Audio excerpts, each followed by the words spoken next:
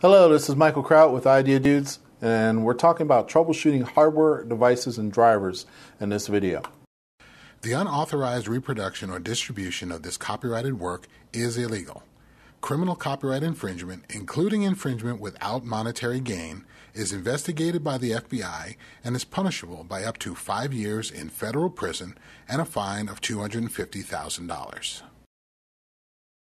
So if you have any questions or comments, just put them in the GoGo box. It's at the bottom of the video. Let's get started. So let's take a look at the module topics. So we're going to look at recovering from the device disaster. Have you ever installed a device and it just hasn't worked? Do you know what codes or what are some of the signs where we can find information about that device driver?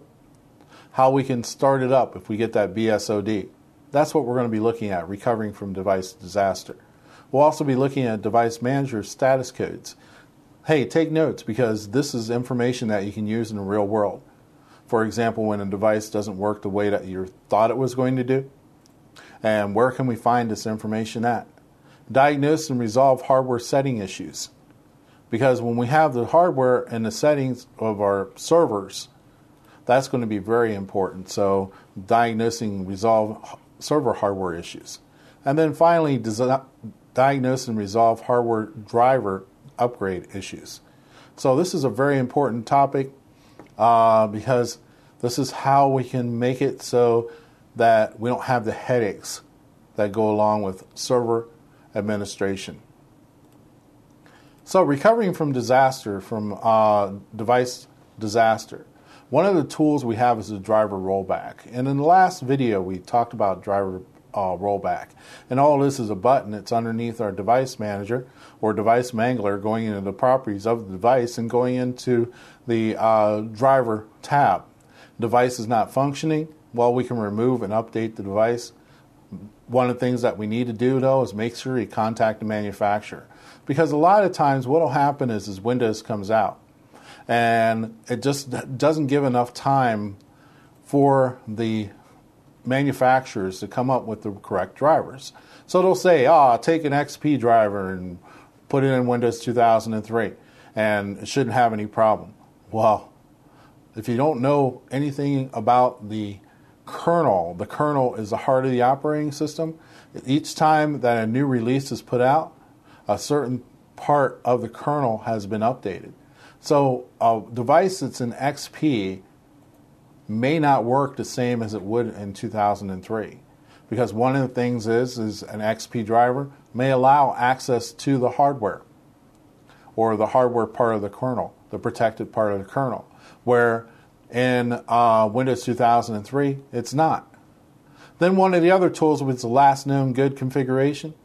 Now this is a really good utility because what it does is if your computer does not start and get the BSOD, the blue screen of death, and I've been talking about this, it's not a pretty situation. All of a sudden, you're about ready to play this great video game called Halo. And you start the video game and all of a sudden you get this big old blue screen with text on it. And you look at it and you're like, what's up?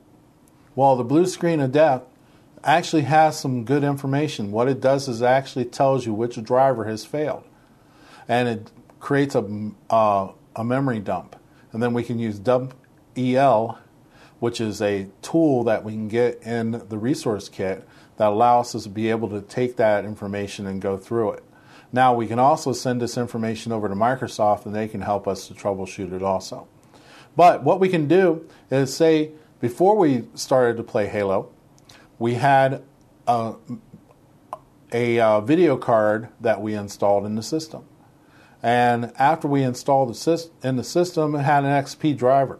We used the XP driver in a Windows Server 2003. And all of a sudden, it just wouldn't start. So what happens? We get the BSOD. Well, what we can do is while the operating system is starting up, we can press F8.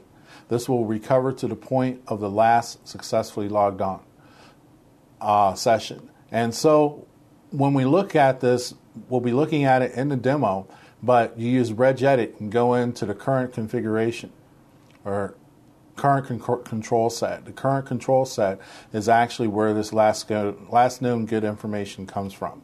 So what will happen is the operating system starting up, you press F8, that brings us into our optional menu. We press F8, and before the operating system starts up, when we press F8, we can select the last known good, and that will bring back our system to where it needs to be. And then we got safe mode. Safe mode also, if after the last known good doesn't work, then what we can do is we can go into safe mode. The computer does not restart, you get a BSOD, so what we do is press F8, start the OS in limited mode, uninstall the driver. And what we can do is we can roll back the driver. We can also uninstall the device itself. And when we're starting up in regular mode, what it'll do is it'll detect it and ask for the device driver. Then we also have the recovery console. And the recovery console, this allows us to be able to do things such as fix MBR, fix boot, we can list services. This is a utility that allows us to be able to get into a command line. So it's a command shell. Disable list services for listing of drivers and devices. When would you use this? When you get a BSOD, you've tried the last known good, it fails, and safe mode fails. So it's like one of our last steps that we want to use before we call it a day. So let's take a look at the device manager status codes. Okay, if you get an error 1, where will we get this? Well, you actually get a pop-up box. You can also get this in the event viewer. The friendly text, the device is not configured correctly. Troubleshooting steps, what you'll do is use the update driver to update the driver. If you get an error code 3, the driver for this device might be corrupted. Again, what we're going to do is we're going to go out and use the update driver to update the driver. Also, we need to check memory, because sometimes the memory, if the memory is, we can use the memory diagnostics. If the memory is corrupted, then what will happen is the device driver will seem to be corrupted also. Then we have error code 6. And error code 6 is another device is using the resources this device needs. So what we can do is we can click the troubleshoot button on the general tab, which will launch the hardware troubleshooter. We can also use msinfo32.exe, and that'll give us a listing of all of the devices, all of the memory resources, the IRQs, and so forth, to make sure that we don't have something that should not be sharing. And this will be an example if you've used a video card that has the sound, the video, TV out, and so forth. They're called all-in-blunder cards, or all-in-wonder. And with those cards, they just have too many resources being used, and they have to share the resources. And this can cause issues. And then we have error code 7. The drivers for this device need to be reinstalled. If they need to be reinstalled, what we do is uninstall the driver. Then we scan the hardware for changes in the device manager, or use the add hardware from the control panel. And that will give us the ability of going back through and troubleshooting more with this device.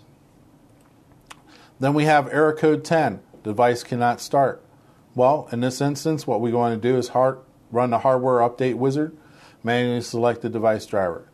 And then error code 12, this device cannot find enough free resources that it can free up. So what can we do? We can look in the resource tab, either disable or remove conflicting devices. Again, we can use msinfo32.exe. We can go through and check to see if there's any devices that we can get rid of, or see if we have any sharing conflicts.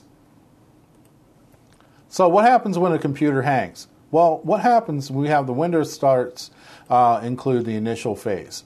So what happens is it's going through, it's checking the BIOS, it's checking for where the operating system is located. So it's going to look at the Boot.ini file. Then we have the bootloader phase, and that's going to be NT-loader. So that's when it's actually going into the operating system, and you start to see Windows starting to come up.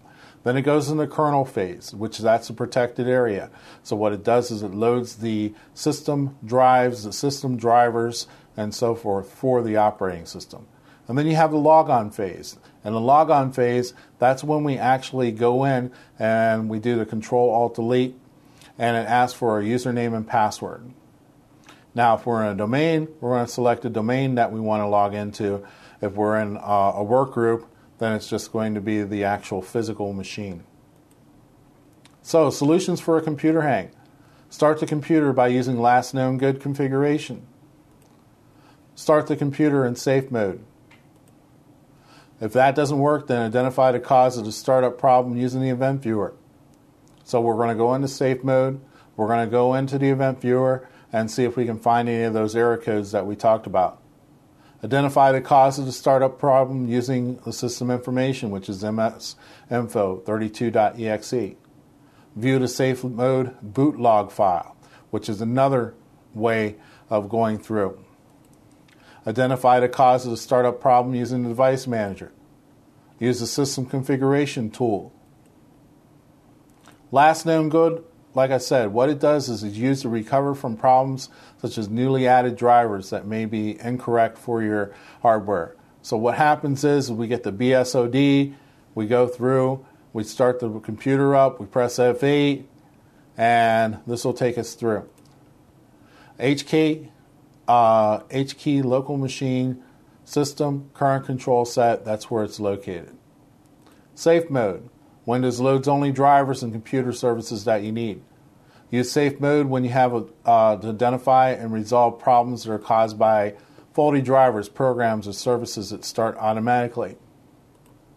If a computer starts in safe mode but not in normal mode, there's a conflict of device driver or resources may exist. So what we can do is we can investigate this more going through msinfo32.exe, also msconfig, which is our configuration utility. We can also check in our event viewer for any signs that could help us to investigate. So what we're doing again is we have to become a detective. Event viewer, check the application log, the system log. Malfunctioning drivers will appear in the event logs. Copy the error code and then research it in Google and another search engine. You can go to Microsoft's website and use Bing, but it's not Google. But Google is going to get you a lot more information very quickly. So a lot of us, what we'll do is we'll take the event ID, put it in Google, and we'll find the information. Even Microsoft uses a Google search engine, or did in the very beginning, for going through their Microsoft websites. Now they use Bing. So looking at system information, msinfo32, what this allows us to do is allows us to be able to see an overview of what's going on with our system, such as IRQs, shared memory access, and so forth. Problem devices we can find in here. Conflict sharing. Tools will help you identify misconfigured devices and device conflicts. So the safe boot log is ntbtlog.txt, which is located under system root, which is going to be a Windows directory. It lists devices and services that load. So when you go in and use safe mode is going to create this file that's going to have all these listing of all the devices and services that load. Can open it in Notepad because it is a text file. We can use Notepad to go ahead and open it so we can take a look at it, and we can use it to then use it to step through and help us to troubleshoot closely and find the solution to the problem. You can use this log to identify services that did not load. You can also identify startup problems. The Boot.ini, caution, only administrators and advanced users should modify this file. What the Boot.ini does is it actually allows you to be able to give a time of how long you want to wait for the operating system to start, and also identifies what is our system partition, what is the system drive, which is the controller card. You can configure a failed RAID 1 of the system in a boot volume. So you can see right here we have the startup and recovery. we have the default operating system. When you make changes here, if I change this to 10 seconds, it's going to modify the Boot.ini. And you can see that there's the timeout. It's 30 seconds. It matches with the timeout that's up here, the time to display the list of operating systems. Then also here we have the default multi-disk, R-disk, partition 1, Windows. So what this is saying is controller card 1 and partition 1 on the hard drive, that's where the actual operating system is located. And there's the operating system. So if we had multiple operating systems, say we had a dual boot machine and we're running Windows Server 2003 and Windows XP. Well, what would happen is it'll give you a list of those operating systems within the Boot.ini, and then we can select it based on how many seconds that we're waiting in between each one. Now, the other way that we can make modifications or use for troubleshooting is the Windows Recovery Console. And this is a command line tool. It's used to repair Windows if it does not start properly. You use this when the last known good fails to start the computer, safe mode fails to fix the problem. It can be used to access the drives on the computer. So we can get access to any drive that we have within the operating system, just like we did in DOS. Enables or disables drivers or services. So we can use listserv. We can also repair we can copy files from the installation disk, and we can create a new boot sector and a new master boot record. So we have fix boot and fix MBR. Those are just some of the tools that we have in the Windows Recovery Console. And we'll show more of this within our demo. Do you have any questions? Use the question comment box. Thank you for joining us.